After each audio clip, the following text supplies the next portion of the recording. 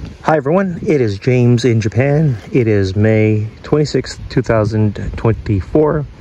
I'm out walking my puppy and I'm going to make a video on how to understand a Japanese address. Here in Japan, you're going to see the name and then you're going to see a number with hyphens. For example, 1-2-3. 1 being the district, and 2 being the block, and 3 would be the actual building. Sometimes you'll just see two numbers. For example, 5-25. 5 is the district, and 25 is the actual building, or in this case, a house. So if you are looking for a house, all you have to do is find a street pole like this and look, and you have to know some Japanese. There it says Tamon Danchi. Let me show you a better example. Thanks to modern technology such as Google Maps, everything is easy to understand. You have a map and you'll see the district and the block and even the house, apartment building. Not every Japanese home has their address on their mailbox.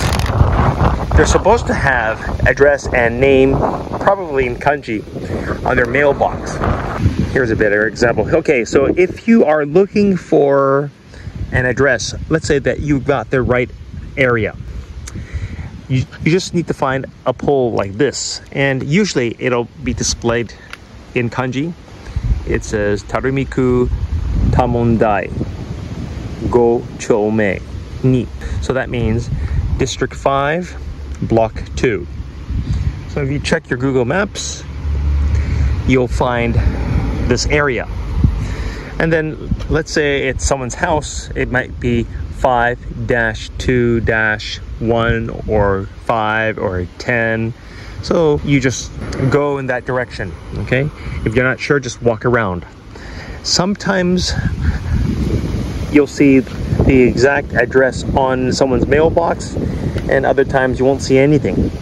Well, Google Maps is pretty accurate. It'll show you the house that you're looking for once you plug in the address. All right, so hopefully this makes sense and it helps you find your address in Japan.